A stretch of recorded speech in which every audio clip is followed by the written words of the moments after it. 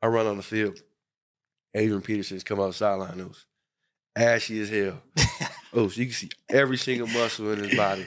I'm wearing like 2 long sleeves, and then a loose long sleeve outside. Cold as hell. He had no sleeves on. I was like, damn. He different. We finna get our ass whooped right here.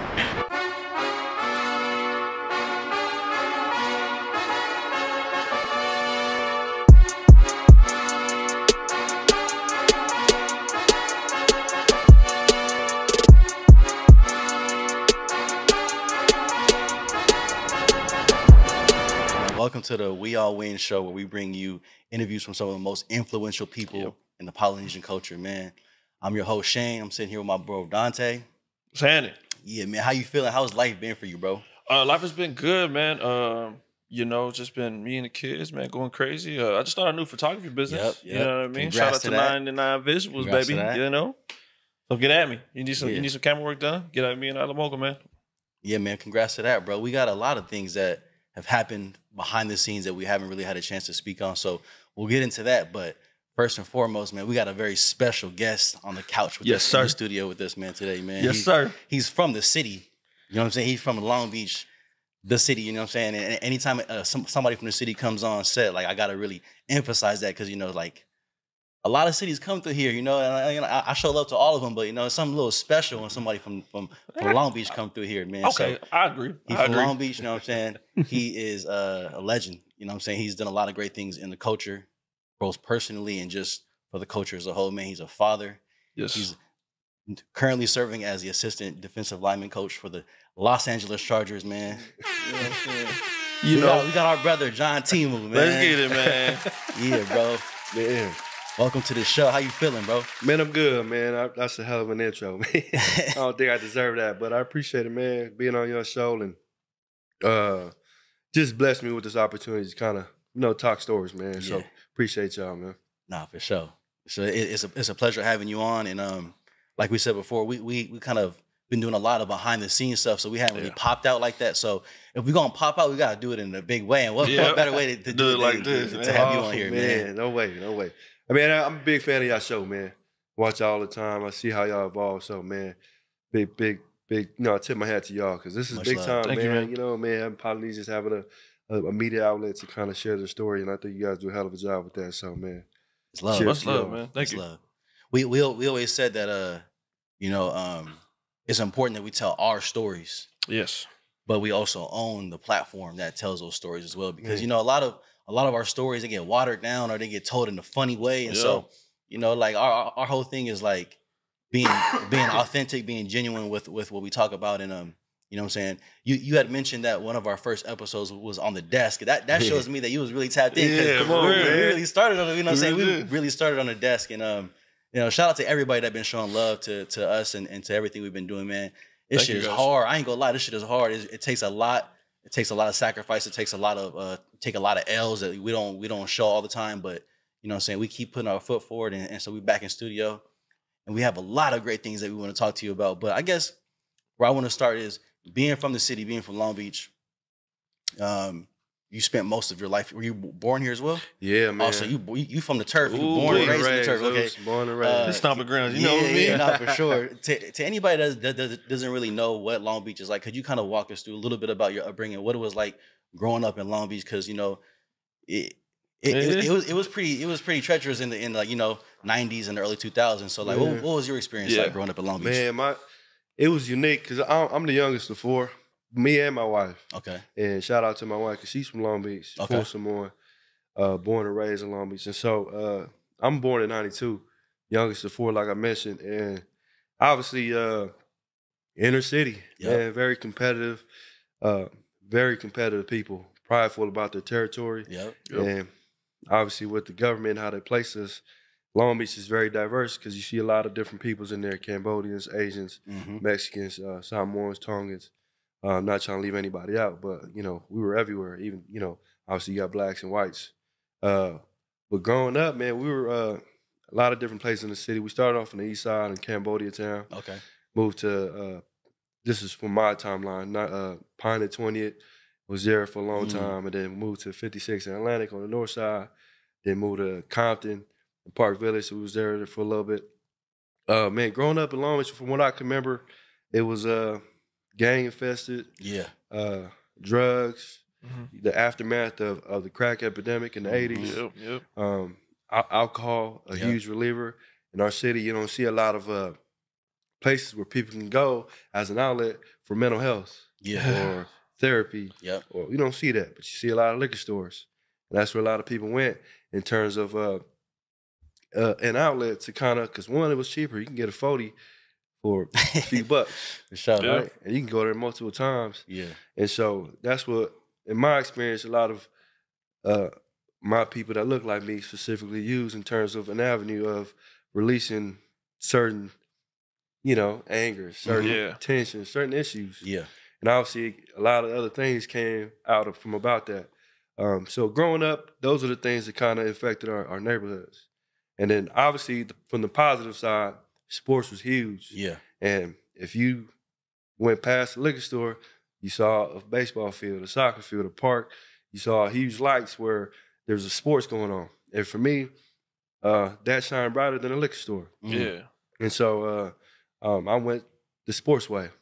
And so that's why for me, coaches and teachers were huge in my life on top of my family. My parents, obviously, they get all the credit for who I am today. But the coaches and teachers, man, real gangsters in our community. Because they are pillars in our community. They're the glue to hold us together. And I can remember every single teacher that I had in middle school, from second grade, Miss Miranda, third grade, Miss Gonzalez, who I Shout still out talk to the teachers, man. He got the second, third grade, In fourth grade, Miss Pededa, who was like real cool. She ended up getting married. She changed her name. And then fifth grade, Miss Black. Damn. And in sixth grade, I had all these different teachers, Miss Lacano, Mr. Higgins, all these people that changed my life, Miss Cassell. And then got into eighth grade, Connie Granieri, who was like, she became family now. She's actually the son of the godmother of my oldest son. Damn. And that's how close I am with people, because I don't like to burn bridges. I like to build our family up, and especially with the people who helped me along the way. And then the coaches, like going up into AAU basketball, Dennis Banks, Harry Ponce, Manuel. And then I got into high school, Thomas Barnes. Like family. I'm talking about family who's like, hey, whatever you need, I got you, where I was in a bad spot. You know what I'm saying? So those are a lot of different people. If I miss anybody, I apologize, but these are just pillars in our community, man. I love that, Oos, man. You literally gave flowers from when you was a child all the way up to where you at right now. You know what I mean? You went up in levels and you recognize what impact they had on you at every age. And I love that, man. I love that. It was like, man, that's awesome. I mean, I got to, man. And that's because you said what's my experience was like. That was my experience. Yeah. You know what I mean? I went past the liquor store, went past the smoke, went past the substance, and I found the field. You know what I mean? I found the court, but I was able to kind of release some of the things that I was going through my athletic ability, and the people who kind of like taught me, like those are the ones I kind of try to carry on with me. And then just try to make a new avenue for what's different and bring light to what's actually the best part of our city, man. And so I just wanted to highlight that through my life, through my story. And one, man, I appreciate you guys having this outlet, which is real gangster, man, for us poly community, man. Hey, one thing I want to say, though, because you have brought it up, because I never really said it on camera before. I always tell people this all the time, is Isla Mogul started on the iPhone. Like, legit. Like, you got to think about it. Like, everything that looks super clean, we did it off of a phone. Yeah. So I'm very, very big on we gonna get it how we can. You know, we got equipment now. You know what I mean? But at first we didn't know what we were doing. So anybody can do it. Anybody can do it. Believe me. Anybody can do it. Anybody should do it. Like just because you don't have this or that. Like if you got a great idea and you got a little bit of hustle, you can get some traction going. And with social media and technology, man, there's no excuse to why you can't get whatever's in your head out to the world. Yes, so, man. That's How about that, man? That's straight out the mud. Yeah, straight out the mud, man. Yeah, we still got a little bit of mud on us right now. But like we're trying to clean up right now. We're trying. No, man, people need to see that. Yep. Nah, it's love, man, and like it's important that we have these type of conversations because our paths are very similar. We just chose different things, but we were blinded by the liquor stores, the guns, the gangs, all that stuff. We just chose a different route. You know what I'm saying? And not everybody chose the route that we chose. You know what I'm saying? Man. And there's a lot of people that in our culture, family, friends that we know, we grew up with. Isn't it crazy? The people that you grow up with, played ball with, you know what I'm saying, went to the park with, and as you fast forward years down the road, you're like, damn, bro, we went totally different directions. Yeah, that's crazy, man. Every single time I see that, man. But the thing about me was like, fear was a driving force, like in my life, like on top of obviously the people. But when I was on my own, fear was a huge part of like what kind of directed me. And you know, I'm a believer, and so I do believe that God kind of placed that that emotion, that feeling, whatever you want to call it, because I wasn't about that life. It was like that gangster life wasn't for me, because I seen some gangster things. You know what I mean? With things around me, I seen it, and people talk about, because people like they made it cool. You know what I mean? They try to make it to a brand where it was a recruitment process where kids was like, hell yeah, I'm trying to be from yada yada's hood. Yeah. But they would clock out as soon as school's over. Yeah. You know, so I'm like, nah, being a gangster is a lifestyle. Yeah, for and sure. it wasn't one that I wasn't about, because I seen obviously the negative effects of it. There was really no positive other than that family community that you get if something go down, because everybody was trying to be about the drama. But man, I wasn't about that life, because man, hearing those things, you know, a lot of PTSD growing up as a kid from being in the city, hearing these firefighters, and they, you know, you ain't just hearing them pass by, they pulling up on you. You know what I'm saying? These choppers is right above your house. So it's a little bit different when you kind of go through that. And I got these bookmarks in my life because of such. And so fear, man, you know, say what you want about fear, but it was a driving force in my life to get me to where I am today. Because see the alleyways, but fear is like, man, go left and go this way. Then you find out something happened there. So you knew from an early age that that ain't the path that you want to go down. You knew like I'm gonna go this way.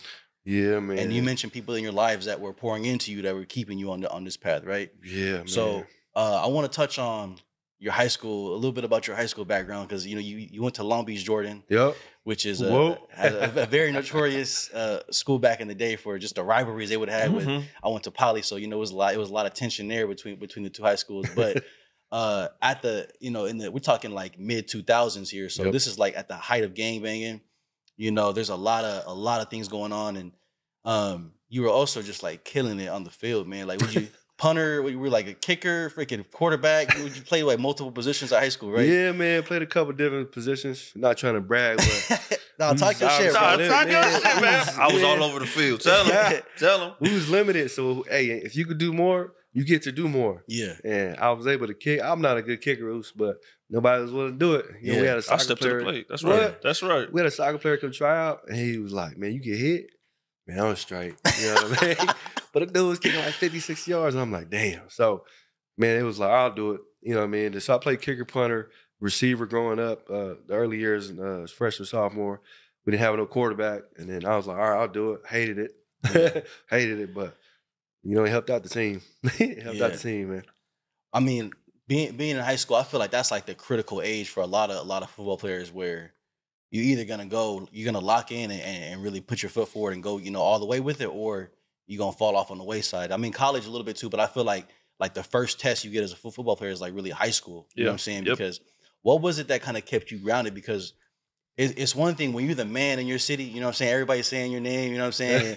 you putting on for your city, you're putting on for your culture, you're putting on for your school.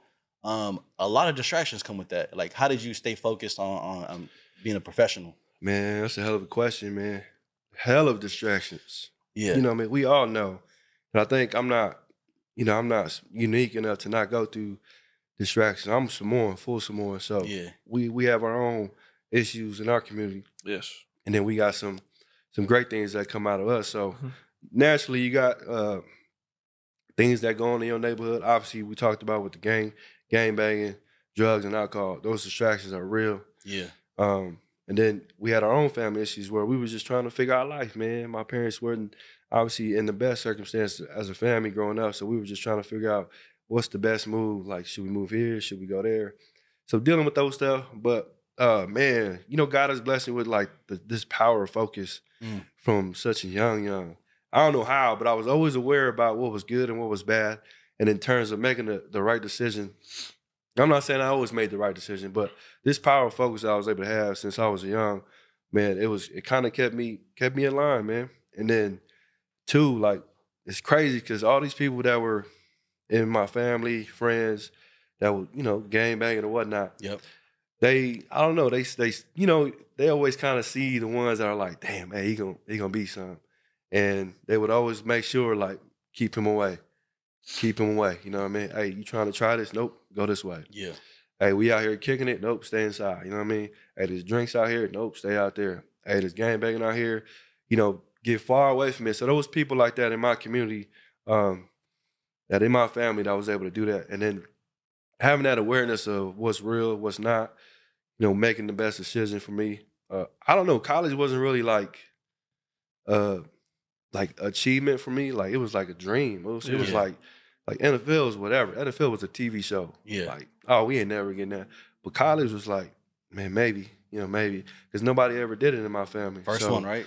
First one, man. First one. And so it was like, oh, maybe you can, maybe you can't. But if you don't, hey, go get a job and provide for the family. Yeah. And so I've always had this power focus where I was able to kind of figure out what's the best move for me and the family to protect that last name as much as possible. And then I just went from there, man, and just try to grow wiser. And then again, those teachers that I mentioned are still in my life today. Yeah. The people like Thomas Barnes, who was my high school coach, still keep me in line, you know what I mean? Obviously, as I got older, in high school, I met my wife in high school. And so she kept me in line. She real gangster. Yeah. So she held it down for me. And so, man, I always got people. And I always say, man, when you see me, there's a bunch of people that kept me in line. And somebody said that when you see me, like, it's because I stood on the shoulders of giants. For sure. And those people are the ones like who uplifted me. And that's why you see me at whatever you want to call it. But I've always remembered, like, the people who try to help me. So, man, when you see my name, those are the ones who really get all the credit, Respect. Those are the ones who get all the credit. Especially my wife, yo. She gangster. That's dope, man. And it's important that you acknowledge it. I think sometimes, especially when you experience a little bit of success, it's very easy to point to yourself and say, I did this, but as quickly as you rise, man, you could quickly fall too. Yeah. So you got to be thankful for everything that you experience. And I kind of want to talk about your college career because I know that going to University of Washington, right? Yeah. You didn't have a smooth start to your college career, right? Can you talk about your experience when you first got there and leading up to it? Man, that was hard, man. Nobody went to college. Hell, nobody left the nest. Yeah. You know what I'm saying? They leave for spurts and come back. Yeah. This one, I wasn't coming back for years. And so when I left, it was first when University of Washington offered. I thought it was way in Washington, D.C. I'm like, damn. I'm about to see the White House, meet the president. I was like, hold on, man. That's on the other side of the country. Yeah. Let alone, I don't even know how far that is in terms of flight hours. But it was like a 2-hour flight. And I was like, woo, we straight. But man, when I left, it was hard. I'm a mama's boy. Yeah. So when I left, I texted my mom, like, man, I love you. And my wife was walking with my mom. She said she broke down in the middle of the street, just started crying. Damn. And, I was like a week, I was literally crying in my bed, like, damn. Just thinking, like, damn, is this worth it? Like, I can go get a job, you know what I'm saying? Trying to figure it out. And that's the beauty in our culture, and then because we were so tight as a family, that's kind of like the fault. It's like when one leaves the nest, man, it makes it real hard. Yeah. Especially if he's going on his own. So that was me. And then when I went, but me and my bro, man, whose family, Princeton, Fuimano, we call him Bobo. Man, we went together. As shout out to Bobo because, he was one of the first two.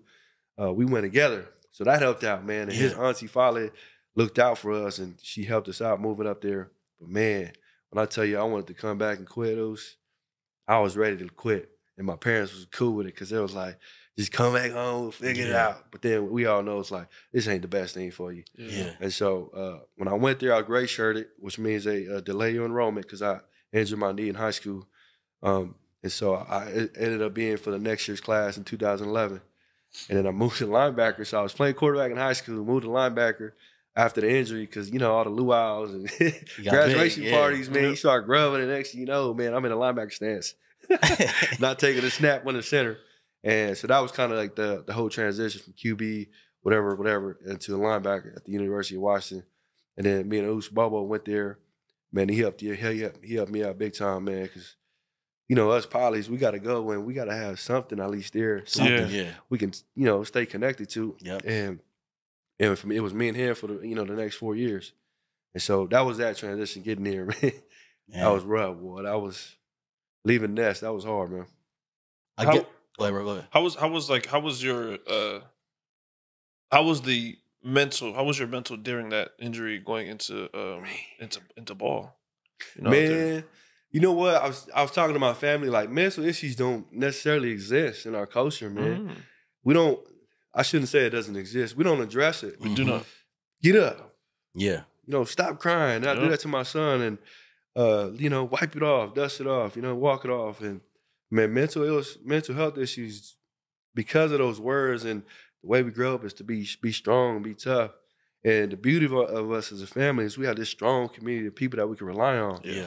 The only problem is because we're so deep in numbers, some people can kind of straight off because the numbers are so big.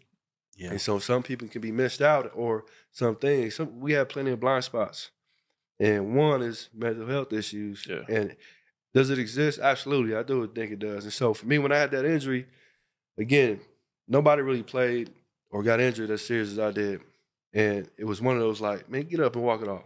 Yeah. You're going to be straight. Yeah. But then I didn't know what an ACL ligament was and that it takes you a whole year to kind of get it cracking, let alone I was playing without insurance. So I couldn't even afford that. Damn. And by the grace of God, I had a surgery up in Cedars-Sinai, which is in Beverly Hills, all these big-time doctors. And then I had a therapy that I couldn't afford. And by the grace of God, I was able to have that. And so, man, dealing with it, it was hard. So I ate. I ate a lot of food, but going through it, man, one, you don't really have the guidance. You just got to rely on the people that kind of went through it. And then you obviously know and kind of feel you're the best doctor in your own body, obviously. But, man, that mental aspect, it was hard. It's hard to explain, man, because, you know, it's unique. It's one like, I couldn't relate to anybody else. I feel like I couldn't because, you know, I wasn't really close to as much people as I thought I was in terms of having that connection of how an injury can affect you, an athlete mentally, you know, where you playing a sport or, hey, just take a Samoan man ability to provide. Yeah. Yeah. Ooh, that's hard, man. I want to touch on one thing. Football is a very performance-based sport, meaning fact. You know, get the job done. We don't want to hear the excuses. We don't want to yada yada. That's right? A fact. And so when you're doing your job, you're getting a lot of love. But the moment you stop doing your job or you're incapable of doing your job, it's like, all right, we don't care about you anymore, right? Man, that's a fact. Yeah. So can you talk about just the highs and the lows that come with the sport of football as a player? That emotional roller coaster you experience, you know what I'm saying? You're the man. Everybody loves you when you're scoring touchdowns or getting big hits, right? But the moment you can't do that, it's like, who cares about you? Man, that's 100% those, man. And that's why it's always important to have like somebody, some people to remind you of who you are. You know what I mean? Because obviously when we get the lights on, it feels good. Those when people are saying your name, people are following you, your followers are going up, it feels so good. Because you feel love, but you know that there's no substance behind that. Because people behind it, you don't even know them. Yeah. But it feels good that in this like whole metaverse, like you're loved by people that you ain't never met before. And it's all good until any adversity strikes. Or you're not impressing them on the field. Now they turn on you.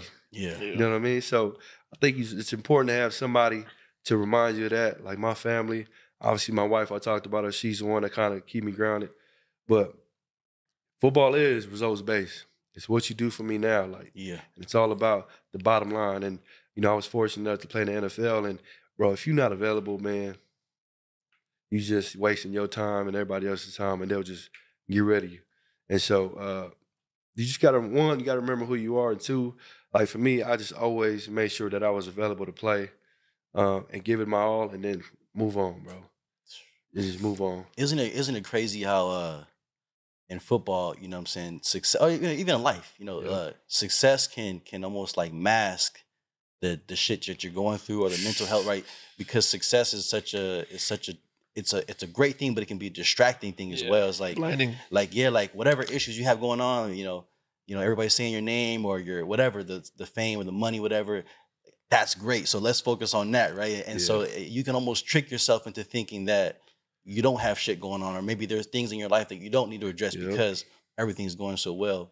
How did you find the balance between, you know, embracing your athletic abilities, right, and taking pride in that, but at the same time realizing that, you know, that's not who you are. Like, you're not defined by that. You know what I'm saying? Like, how did you? I'm more than this. Yeah. How did you come to that realization?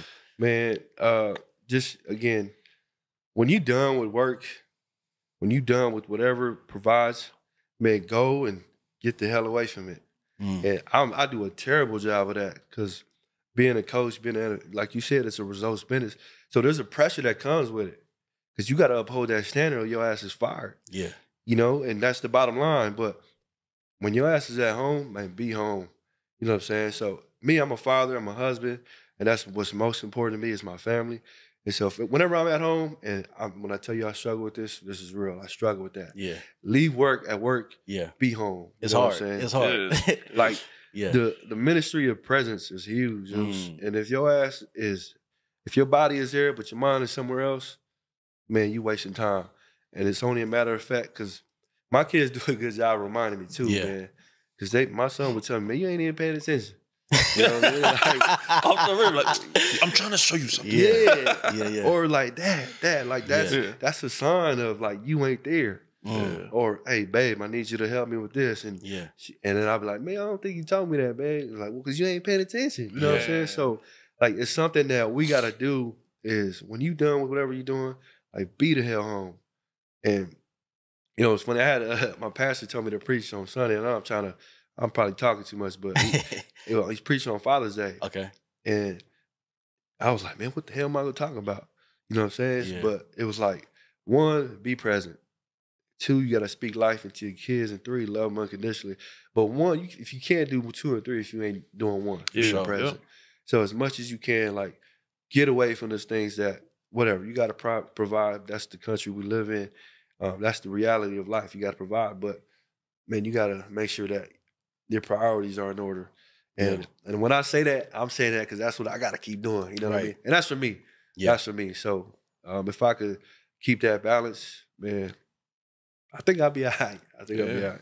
I mean, that's the irony of it all is like you could be a success on the field and be a failure off of it, right? What? And we see that a lot with so many athletes where, you know, they get the accolades, they get the success, they break the records, but off the field, you know what I'm saying? Some of them be acting like a fool. Yeah, like, and it's like they don't know how to, like you said, they don't know how to flip the switch off. Like I think you become so consumed by your fame, your success, that you lose sight of what's most important, right? Family time and being a good person, right? Those things get overshadowed by the fame and success. So that's real, Luce. That's real shit, man. You, like I said, I love everything you shared, and you know, I think for us too is like, especially when you're young and you're trying to get it, you know what I'm saying? You're trying to get it out the mud. It takes a lot of sacrifice and time.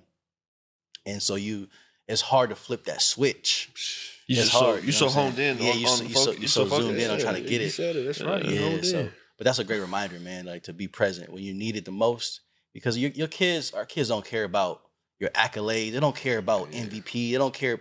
They just care about, is you finna play Legos or what? Yeah, you know what I'm saying? That's it. You gonna play cash with me? You right. Yeah, you're exactly right. Kids will ground you, man. Yeah, Kids will ground you, man. Like I've been seeing a lot of my peers have kids now, and like I'm seeing some of them like, man, they wild. You know, they wild people. But I know that when you have a child like that, it'll settle you down. You know, it'll ground you in the way of you need it. You know what I'm saying? At the end of the day, I believe in the kids never needed you. You needed the kid, bro. You needed the kid. Man, that's a word right there, man. Yeah, that's a word. So you're at University of Washington.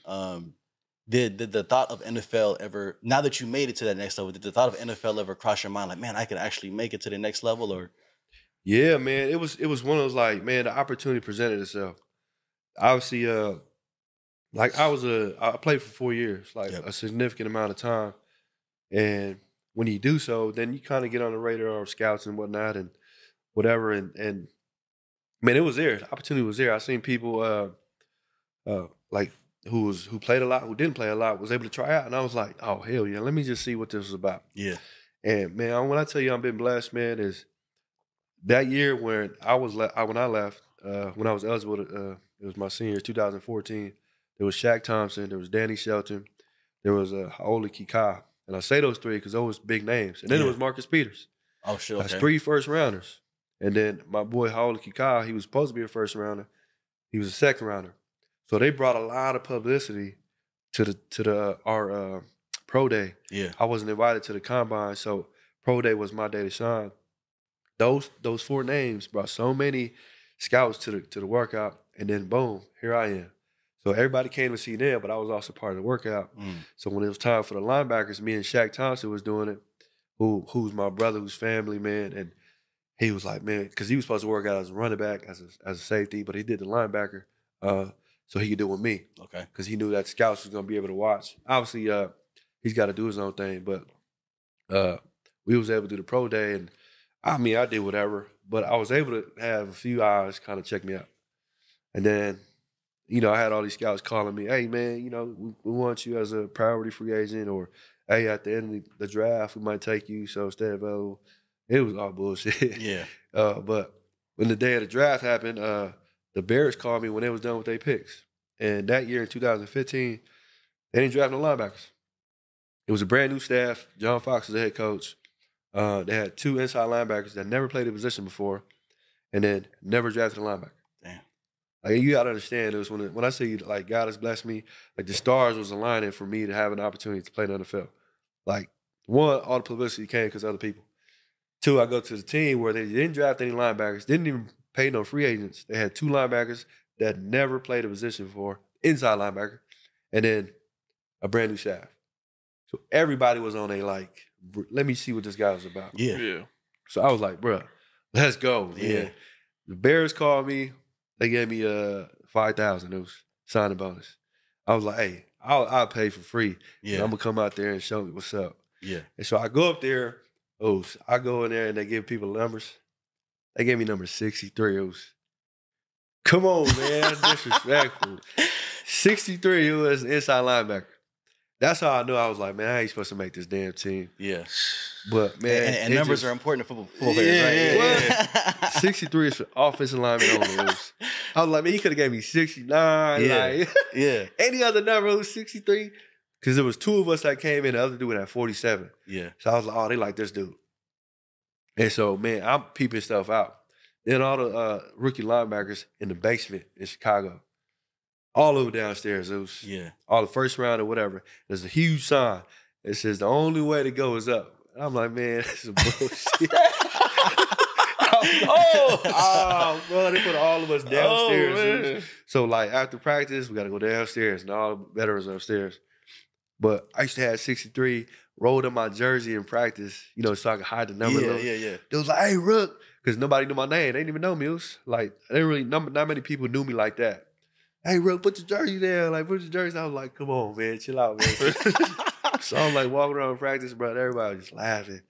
And then, just making plays. You know, just practice making plays. One thing about me in the game of football was, like, I'm very cerebral. Like, whatever. You lift weights, you faster. But when we get on the field, I know what you're about to do. Like, there's an awareness that I put my game, I invested more into my game than the field stuff, like running fast, jumping high. Yeah. I couldn't do that. But the cerebral part of it was like what separated me from everybody else. So that was why I was able to make a ton of plays. And then, like, later on, I got not promoted, but they gave me number 53, which represents, like, you got the last roster spot. Yeah. Ended up making the team. Damn. And it was kind of a cool story. I know I'm talking too much, but no, we want to hear the story. We want to hear the story. 63, man. I was like, damn, this is disrespectful, man. But it's cool because I can tell a lot of people, like, bro, it don't matter. Like, get your ass over there, get right, and then just roll. Like, cool thing about the NFL is I hear Kobe talked about when he got to the NBA, it was a lot easier. Because once people get there, they get complacent real easy. And for me, I was like, hell yeah. So you coming for a spot. Yeah. You coming for that hungry. spot. Come on, man. They didn't know how hungry I was. Like, I was already hungry. I had to drive, but then 63 was like confirmation of, like, they don't value me. Yeah. And so I was like, all right, let's see what's happening. So, man, it was like, who is this 63 dude with long hair and running down on kickoff? And I'm like, man, this is bullshit. But, hey, ended up making the team, and that's my story with 63. I mean, there's a lot of great things within that story that I know I want to touch on just one of them, but I guess, what is it inside of you that allowed that? It's almost like you refuse to, like, if this is the cards that you've been dealt, you know, people respond differently. Some people be like, well, these are the cards I've been dealt. Fuck it, I guess I'm not meant to be here. You know, but you didn't have that quit in you. You have something inside of you that's saying, like, all right, y'all see me this way, but I'm about to show y'all something. Like, what? Could you kind of walk me through mentally? What do you? How do you process adversity? I guess. How do you? Yeah, man. For me, it's like it's never about me. And for the longest, like I bought into that. Well, for the longest, as much as I can control what I can control, it was always about, like, before I had kids, before I met my wife, it was about my parents. Okay, what can I get them to get the hell out of these situations? My mom was not a citizen, so she would always tell me, we would drop them off, man, you lucky I can't work, you know, and because I don't have papers. But she'd be out there hustling, you know. She'd be out there working these 3 jobs under the table, you know, trying to make sure we get meals and stuff like that. And then I got kids. And then me and my wife, we got kids. And it was like, it's about them. So it was about them. So I was able to kind of make that external, like, point of view of myself. Like, yo, like, are you about you or are you about them? Yeah. You know, try to make it bigger than myself. And so, like, that kind of helped me, gave me that, like, continue this power of focus. But again, man, I got my faults. Like, there's some times where I need to be reminded, like, yo, chill out, bro. You need to get back to what's most important. But that's what drives me, man. It's bigger than me. It's bigger than me. I mean, shit, you made it to the league, which is for so many of us like the dream. You know what I'm saying? To be able to make it. Could you walk me through what it was like putting on a jersey, walking out the tunnel for your first NFL game? Man, we played the Dolphins my preseason game, first preseason. But, like, it didn't hit me. That one, like, preseason didn't really hit me because it was like, bro, preseason ain't nothing. Yeah. Like, I'm playing against dudes I played in college, so we straight. Yeah. But a first preseason game, usually the veterans play like the first half of back then in the preseason game, 2015, and then I got to play third quarter. My first drive was, boom, I get a pick. Damn, I was like top 3 of the Sports Center. I remember somebody saying, like, yo, she made Sports Center, you number 3, because I kind of tipped it and did all this, and I was like, damn, bro. And then everybody started to know my name. Like, oh, damn, you good. That's that guy. He had number 63. We didn't recognize you. But, man, that's kind of what it didn't really hit me until I made the team initially, but week, I think it was 14 is when I actually started a game in 2015. We was out of the playoffs, and then the other dudes, we weren't performing well. So they was like, all right, it's preseason again. Let's see what we got in the young guys. So they was like, hey, you starting this week. 2015, and we was playing the Minnesota Vikings. It was Adrian Peterson. Oh, this was still like, he was right at the end of Adrian Peterson. Yeah. And so, but they was like, you going to start this week? And I was like, oh, hey, it's real. I'm here. So I was locked in. But when they told me that, I was like, it's about damn time, man. I've been ready. Like, I was able to kind of, and I'm not trying to brag, but I was like, yo, I could help this team. Like, I could help this team. Because our system was very complex, but I played it in college. So the dudes that were playing the position, it was kind of new to them. Yeah. And then they was like, you're going to start this week. And then I walk on the field, and that's when I was like, damn, it's real. So I'm on the field, boom, what they call base. I run on the field. Adrian Peterson's come out the sideline. It was ashy as hell. So you can see every single muscle in his body. I'm wearing like 2 long sleeves, and then a loose long sleeve outside. Cold as hell, he had no sleeves on. I was like, damn. He different. We finna get our ass whipped right here. But he walked on the field, and I was like, yo, this is, all right. Then everything all at once just kind of like, came at me like, bro, you better stop tripping, bro. Lock in. You're right. Man, played a hell of a game that game, Moose. I mean, it never really happens, but they was like, yo, this guy's defensive player of the game, you know, because he had 11 tackles, 2 TFLs. It was Adrian Peterson. You know what I'm saying? Like, I watched this dude run through people. Yeah. And I'm out here tackling this dude. So that's when it was like, all right, bro, I can do this. Damn. I can do this, bro. Damn. I like that confirmation right there. What, man, I like that. I was like, man, I could do this. I mean, this dude, you could hear this. I was like, yo, that's this dude running the ball. That's how hard he run. And I'm like, man, I just hope that he don't get going. And that was my plan. It's like, I know where the runs are going. It's like, get him early. If I can get him early, I have a chance to stop this horse, man. Because this dude was like, obviously, we know how strong he was. But I was like, man, I ain't trying to be embarrassed and get ran over and be on his highlights for the rest of my life. But that's when it was like, all right, I think I belong here, man. Bro, did you ever have any what was your welcome to the NFL moment? Like that moment, like whether it happened as a rookie, but like that you hear now, like you either got put on, like you just ran over, or maybe like there's some moment where you're like, yeah, you're welcome to the NFL moment. Man, you know, my career was short. I only played like 3.5 years. I ain't never really got like ran over. I was already big enough. Yeah. But like that first game versus AP was my welcome to the NFL. Cause like, again, nobody knew who I was. Like, and then, bro, they was like, bro, you balling out here. Like, who the hell is this dude? Like, why would? And then it was kind of making noise and traction in our building. Like, damn, why the hell this dude ain't playing? Yeah. You know what I mean? And the thing was, it wasn't about like I was making tackles and stuff like that. It was like I was calling out the plays. Like I knew what they was about to do and telling everybody like this is about to happen. Yeah. So that was like my welcome to the NFL moment. Again, my career wasn't long, but in practice, you know, we used to be smacking dudes, and you know, I would come and you know, we do goal line drills, and that was my drill, Lewis, because I obviously in space, you know what I mean, I was limited. Yeah. But in the AV gaps, you know what I'm saying, I was able to kind of match that energy, and so we was able to kind of hear people. They was able to hear me in that drill, but for the most part, that was it. That first game, was. So you had a positive welcome to the NFL. Yeah, I guess you could say so, man. Yeah. My career wasn't that long enough to be like, man, I got ran over or something. So let's transition into, I guess, the next stage of your career. Moving. I know there's other things, but I kind of want to shift gears to talk about becoming a coach and tapping into that side of your game. So you end your time with the Bears, and you do a little bit of was it American Alliance Football League? Yeah, bro. Right? AFL. The AFL. Sometime there. Talk a little bit about that stint there. Oh, so 2018, I got cut. So here's my story. It was on that.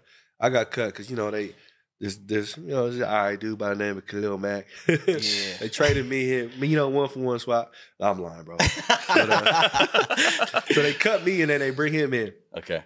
And that was that. So 2008, it wasn't like they cut me for him, but they cut me. I didn't make the team. Yeah. So that was and then 2019, I'm trying to figure out my life. It was, do I still want to play? I was like, Band-Aids up, just trying to figure out, but I felt like I could play, but I was hurt. And transition phase, like, man, you know, what do I do next? I've always wanted to coach, but man, is it too early to move on? I don't want to regret nothing. So AFL presented itself, which was a spring league that we all know what happened at the end of it. But there was a team of Salt Lake City Stallions who was a coach that coached at the University of Washington when I was there. Okay. Excuse me. Told the head coach, Dennis Dickerson, about me being on the street. It was week 4 of the season. So I was like, all right, I'll do it. And I went there and I played 3 weeks. So you came in mid-season? Yeah. Mid-season. Yeah. Because I was still trying to figure out, like, do I want to play? I had too much pride to play in that because I was like, I was just in the NFL. You want me to go to this league? And, you know, you got to humble yourself a little bit. So I did it anyways. And I played for 3 weeks. And they were paying like $7K a game. I was like, all right, I'll do it. I'll try it. And, bro, the league folded. Damn. You know, the whole time going, I'm trying to ask God, like, man, I just need a sign. Like, is it time to move on? God folded the whole league. Damn. I was like, all right, that could be as loud and clear as it can be right there. Yeah. And so, like, when that happened, I was like, all right, it's time to move on. Then I've always wanted to be a coach because of the teachers and coaches that I named. Those people impacted my life. So I was like, I'm going to do that. I knew I wanted to do that. I just didn't know when. And then we was in San Diego, University of San Diego. I was there for like a couple of days. I was really there for like a few weeks, but officially for 2 days because, you know, whatever happened. But I was there on a free basis. I was like, I'll come. I'm a volunteer. I would do it for free. And then the University of Washington called my old, obviously my alma mater, but there was a coach that kind of looked out for me. And then he told me about an interview and an opportunity there. So I was like, I'm out. I'm going to go do that because they pay you. And then I didn't get the job initially, and then the head coach gave me an internship there. He's like, hey, this is hourly basis. Do you want to do this or not? We'll find out. And I was checking classes, sitting at the study table with the boring stuff. It was, babysitting these dudes. Man, these grown-ass men. They need me to babysit. And I was also away from my family for 6 months. Damn. So I was like, man, I don't know, is this what I want to do? But that kind of kickstarted everything. And then I became a GA the year after that, which was 2020, which is COVID year. But I'll tell you, man, that NCAA, that's a different game, Moose. It's a different game in terms of, I'm big on my family. And you want to talk about mental health, Deuce? They need to talk about the mental health of coaches in college specifically. Because them dudes get no time off. You know what I'm saying? They get no time off. So if this is the first time somebody's saying it, that needs to be addressed, is the mental health of these coaches. Because there's a lot of them, marriages aren't stable, families aren't stable, put together, constantly moving. On top of that, they got to recruit. Then you got the transfer portal. All that into consideration made me want to leave the game in college. And so Brandon Staley, who's the head coach of the Chargers, when he got the job as with the Chargers, we connected in 2017. He became the edge coach for the Bears. So we crossed paths there. Man, I shot him a text. Told him I'm a GA at University of Washington, but I would love for an opportunity in the NFL because this ain't it. Yeah. This ain't it. Man, I want to tell you, got to recruit. You can't go to sleep if, let's say, DJ Weongalale, you trying to recruit. If he's on campus on a random Friday. You got to pull up. You got to pull up. Yeah. Man. Him and his brother, because you want him. You want Nico. Yeah. When you want Madden, you got to pull up. Yeah. Because you got to impress them. But, hey, the effects of that is okay, they play quarterback, but you got 3 quarterbacks on your team. So what are you going to do with those guys? Damn. So you got to recruit them too. And they in your building. And then I got 3 kids. So there is no balance as a coach in there. So for me, it was like, I got to try a different route. Yeah. And the NFL provided that its opportunity then with Brandon Staley. So appreciate Brandon Staley for that opportunity. And then I became an intern with the fellowship there. I was as an intern, and I had to earn my way. Then got promoted the last 2 years. And so that's kind of a long story then, but to get to where I am now. But, man, I've always wanted to be a coach. And I obviously always loved the game of football. I got good at it and wanted to give back as much as I can. So that's kind of a long-ass story. But, man, that was it. That was it.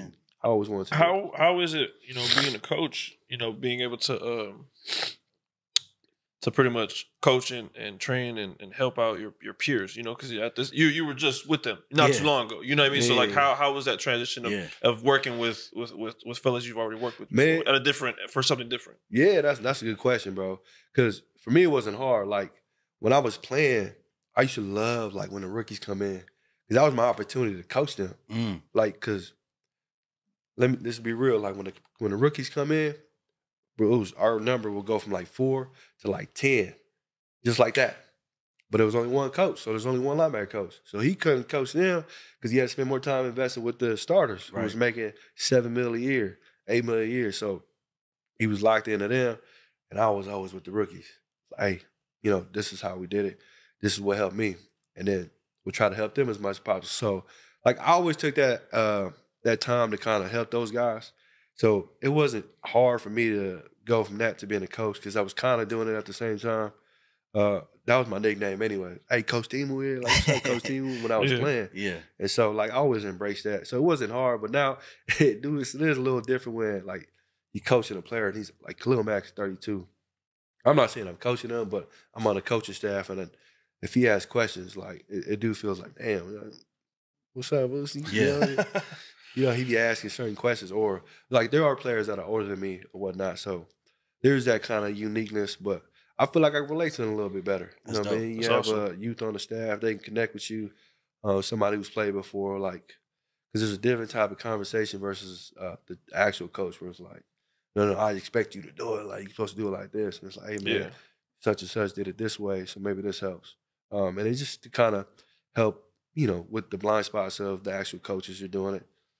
And then just try to, be a source for somebody else. You know what I mean? So, bro, I feel like I got a chance to really dive into your life and all your experiences. But looking back at looking back at the young John Timu middle school, right? Elementary, Pop Warner days, right? Looking back at that kid to where you've come now, do you ever just look back and just sit back and just think about how far you came? Man, sometimes like we always come to Long Beach every, such and such weekend. So I try to drive around like, damn, yeah, I do get those moments of reminiscent. But then you get that like, man, we got a long way to go. We still got a long way to go. You know what I'm saying? But I do try to embrace, the upbringings, the city, the people, and drive around and just kind of embrace that. Because that's, like you said, man, like when it hits you, you be like, damn. One, you be like, man, I'm old as hell. That's firsthand, for sure. Yeah. But then you realize, man, you ain't even that old, bro. Yeah. Like you still, because you still got, if you got a growth mindset, you realize, man, you got a long way to go. For sure. And so, that's why, me and my wife and that teacher, Connie Grenier, my 8th grade teacher, like we started our Timu Foundation to kind of push forward and make our youth in our city timeless. Because it was like, man, you know what? If we were to write a letter to ourselves back then, what would we do? And then after we put a pen to paper, all right, let's stop talking about it, man. Let's do it. Yeah. Man, just similar to what y'all got going on here, man. It's like, we start off with the iPhone and, start off as an idea, the iPhone, connect, and then boom, let's make it happen. So, hey, man, shout out to the Timu Foundation, man. If you don't know what that is, man, I know you have an event coming up soon, right? We do, man. Yeah. Appreciate it, man. So we do July 1st. Okay. July 1st at Long Beach, Georgia. We're having a football camp. It's free for the youth. But it isn't a Jordan event. It's a community event. So we invite anybody to come, check it out, and, pull up and send some positive vibes to the youth, man.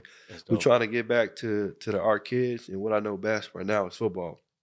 But our foundation is looking to serve our youth in the city, our teachers, support them in any way we can, and then as much as we can, our coaches. Man, appreciate y'all giving this outlet. So Timu Foundation is looking to do that, man. Let's get it. Trying to serve, man. We're gonna have to pull up the pads on, bro. See what you got, man. I'm good, man. You just got it. Hey, look. I'm gonna take pictures. I got it. He's still like, he can play, man. He out here. Hey, look, I'm gonna end on this one.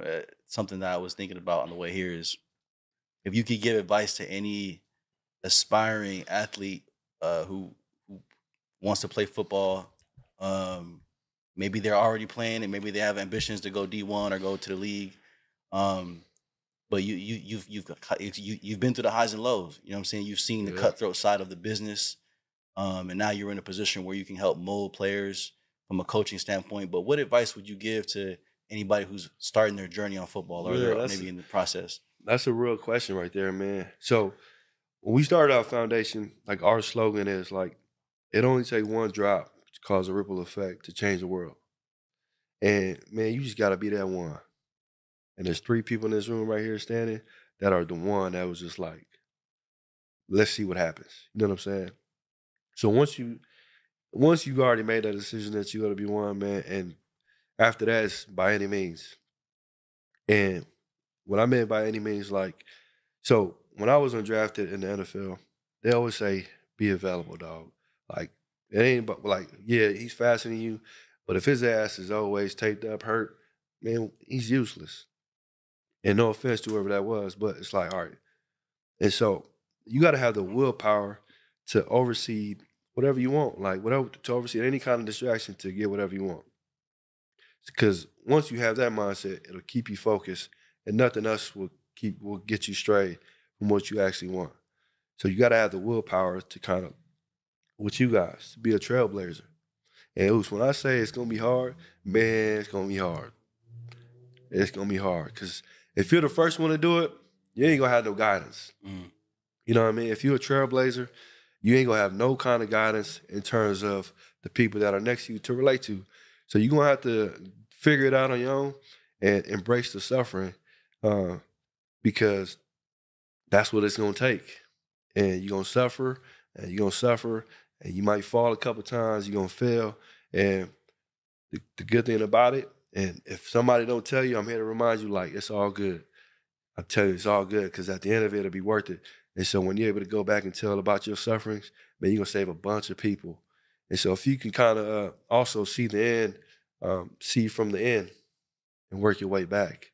That helps out too. Keeps you in perspective on what's actually important. Know that what you got going on is worth it. It's worth fighting for. You know what I'm saying?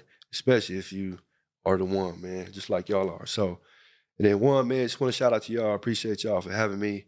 This is a dope ass show, man. I'm telling you, man. This is a dope show, man. I'm honored to be here, man. So appreciate y'all. Shout out to John Timu, man, and shout out to your foundation, all the work you're doing with it. July 1st at Long Beach, Jordan. Football camp. We gonna be there. You pull up. Yeah, man. So shout out to you, man, and shout out to the coach. Everybody making moves out there. All the Trailblazers. You know what I'm saying? We all win. Dante, Shane, we out of here. Hold on. I got one more thing to say. Before we talk about all this football, man, I actually just had a celebration of life this past Monday. I just wanted to shout out my Uso. I love you, Sefa. Long live Sefa. Man. You know what it is, man. Rest in peace. Rest in peace, man. I met him a couple times, man. We all win, baby. We all win. Shout out to y'all, man. Yeah. Well, we out here.